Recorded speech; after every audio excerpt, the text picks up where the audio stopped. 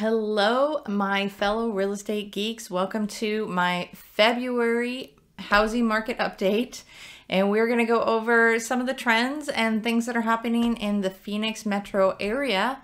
I've got some other interesting things to talk about, so we'll get to it right now.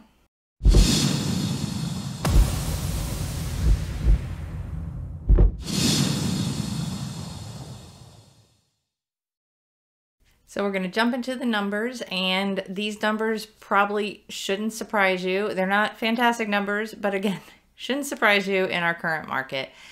If you're new here, welcome. Don't forget to click the little subscribe button right there. That really helps me out. And make sure you hit like for the YouTube algorithm. I'd really appreciate that too. So into the numbers we go. All these numbers are coming from the Arizona Regional Multiple Listing Service, the ARMLS. And these numbers are based on sales that happened in January. In January of 2022, we sold 7,115 homes. That is down from December, where we had 9,299 homes. So we had a little bit of a dip. Very interesting, though, that sales were up in December. You would think with the holidays, people aren't out buying. But I tell you what, December was one of my busiest months last year. So it was pretty hopping.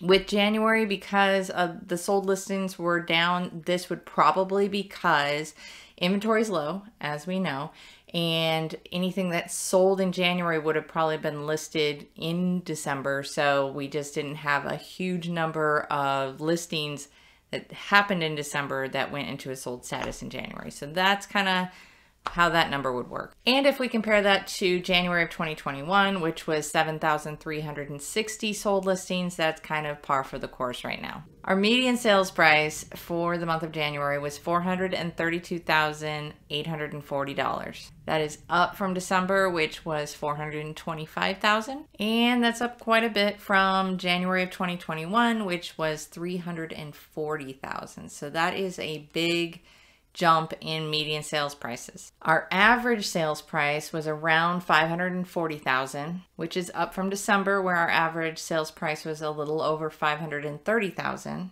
And of course, that is a big jump from January of 2021, where we were at $443,000 as an average sales price. So let's just talk about the median average sales price a little bit.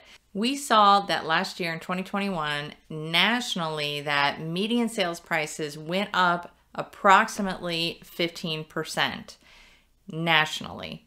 In Arizona, we were one of the ones that had the biggest gain. Based on some numbers I've seen, our median price went up about 30% over the past year. So that's double the national value. So we went up quite a bit. I know that it is disheartening for people who are trying to buy homes in this market right now, and especially first-time buyers that are trying to get out there and buy their first home, and the prices just keep going up and the wages are not going up as fast. And yes, that has been something that has been a broken record of and yes, that's a bit of a broken record that I keep saying in some of my videos. It stinks, but we'll talk about some options that are coming up for first-time buyers here in a little bit. In January, we had 8,937 new listings come on the market. That is up from the 6,990 listings that were new as in December. So that's going back to, because of the holidays, a lot of people just didn't want to list their home in December and thought that, oh, January is a better time to do that. So a lot of new listings came on the market in January. Yay! New listings in January of 2021 was a little over 9,000, so we're a little less than a year before, but still pretty close based on this market right now. We had 8,764 listings in active status in January. That is down a little bit from about 9,500 in December, but that is up from 2021 with 8,337 in January 2021. We had 6,824 homes in pending status in January. Pending status is when a house is under contract. So not new, not active, under contract, about to be sold. That was up from the 5,449 Pending listings in December, again, because probably the holidays, people are ready to buy in January. So they were ready to put in a contract. But this is a big drop from the 9,157 pending listings we had in January 2021. This is still an inventory situation though. Less houses in inventory, less houses to buy, less houses go under contract. Our average days on market went up a little bit. It is now 36 days. That is up from December's 34 days. So we are seeing an average day on market increase. And if you remember in the summer, we were down in the 20s, like 27 days was average day on market, which was insane. They were just flying off the shelves. So we're going back toward a longer average day on market. If you compare that to January of 2021, which was 44 days, we're kind of going back to that and getting closer to some normalcy there, slightly.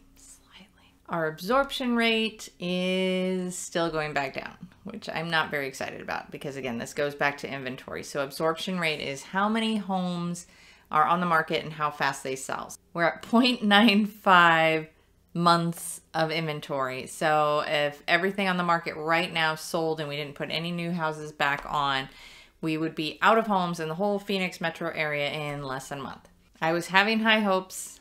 In December, we were at 1.03, so the absorption rate was going up a little bit, but it dipped back down. And it was 0.95 months of inventory in January of 2021 as well.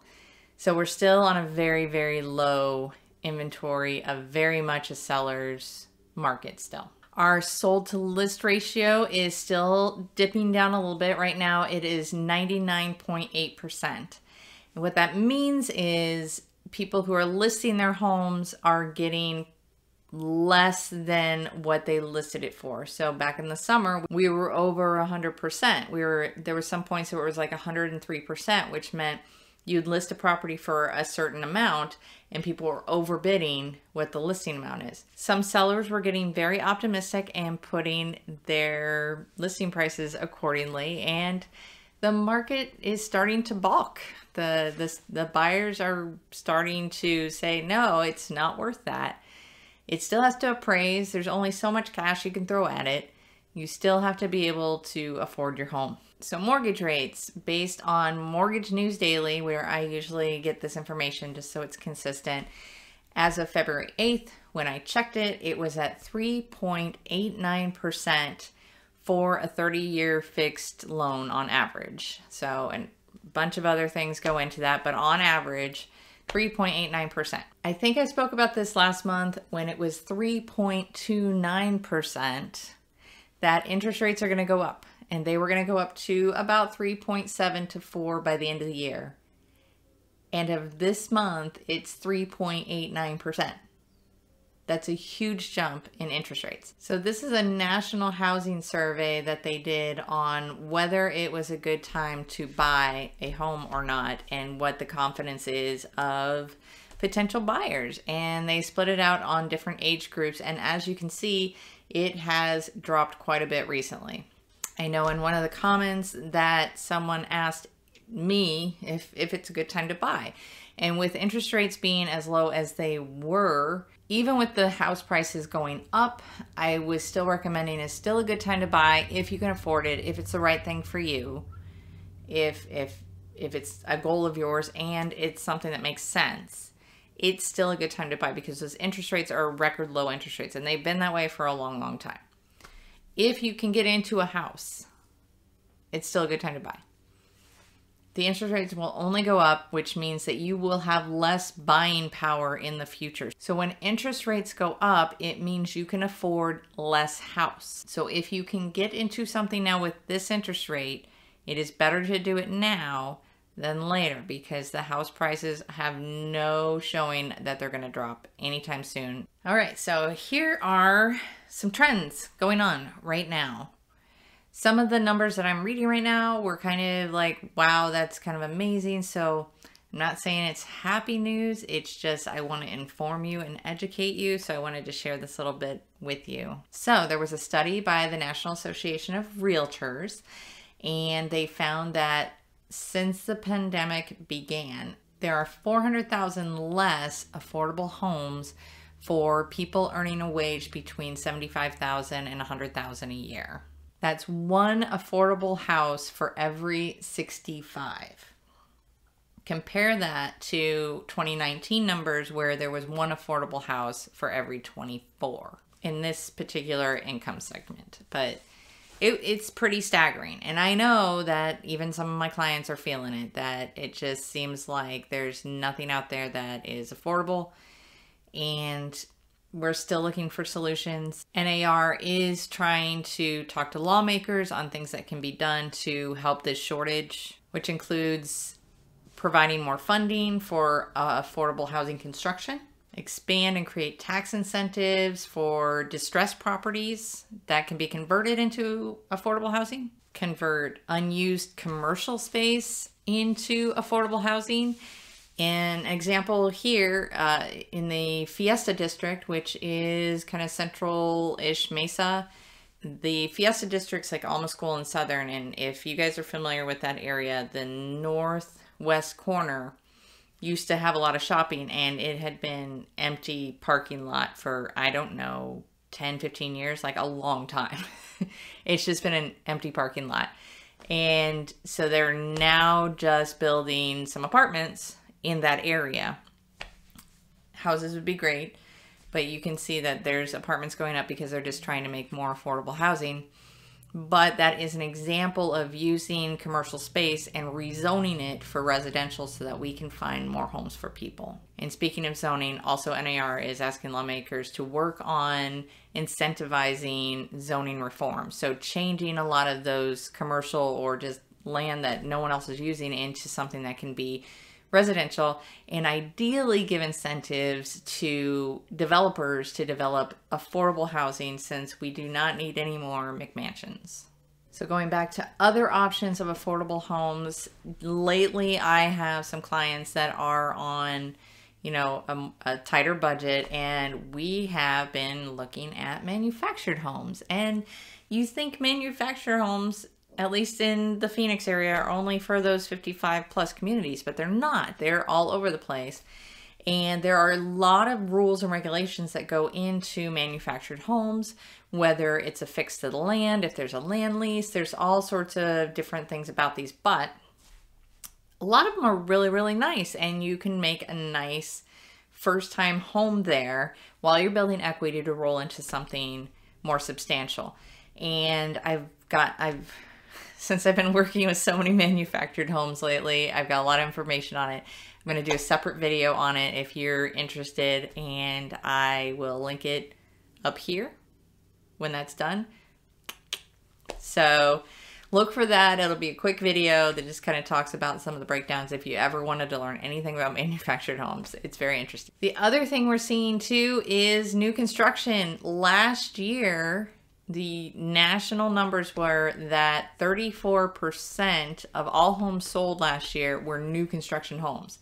That's how they're trying to fill the low inventory, right? Is build new ones.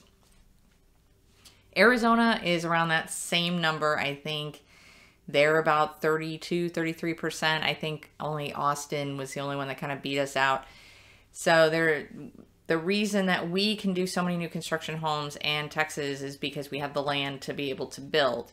California, we're showing like numbers like 3 or 4% new construction just because they just don't have the land in those metro areas to build out. So we're very fortunate that that is an opportunity. We just need more of them, more affordable ones.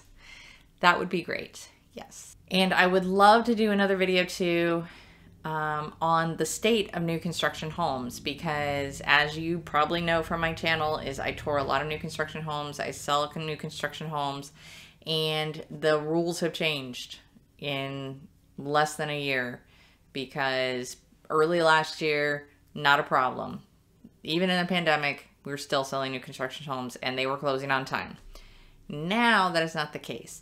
So we are seeing where there are delays of 6, 12, 18 months from your close date. I have a client right now who was supposed to close in October, and we're finally closing in February. But it has been a distressful experience because of the supply chain shortages and just things not moving. builders not anticipating the demand for the homes, so therefore they're backlogged and trying to space out these buildings. But there's so many crazy things going on in new construction homes right now. So again, probably another video I need to do. So if I do that, I'll link it here. I mean, supply chain issues, like the builders can't get toilets. And what are they doing? They're buying them from Home Depot and Lowe's. If you can believe that. Oh, goodness. But speaking of Home Depot and Lowe's, this was also an article that popped up I thought was very interesting, is the whole DIY fad that the whole pandemic brought about. We were stuck in homes and people were improving their homes. Well, now they are spending more money and hiring actual professional tradespeople to do large-scale renovations. A lot of this stems from the fact that people are using their dollars that they have for homes, and they're buying older homes because it's what they can afford, and renovating them and bringing them back to life. A lot of the home improvement stores and lawn care products are just gonna have a really awesome spring, because that is what's going on in renovation. So I hope you found that interesting. I love these topics. I love being able to share them with you. I want to hear your opinions, so definitely drop in the comments. Tell me if you're doing some home improvements around your house. Tell me about some of the difficulties you're having finding your own home. I'd love to help out. You can always ask me questions. My contact information's in the description below. There's lots of ways you can contact me.